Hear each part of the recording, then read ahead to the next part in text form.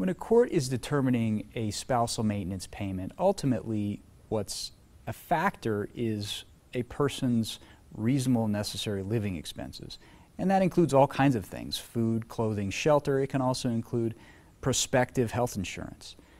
Whether a party is required to pay for insurance as spousal maintenance kind of depends on the judge, but usually the court's going to order an amount of spousal maintenance, and then that amount is used to pay that person's expenses, including health insurance.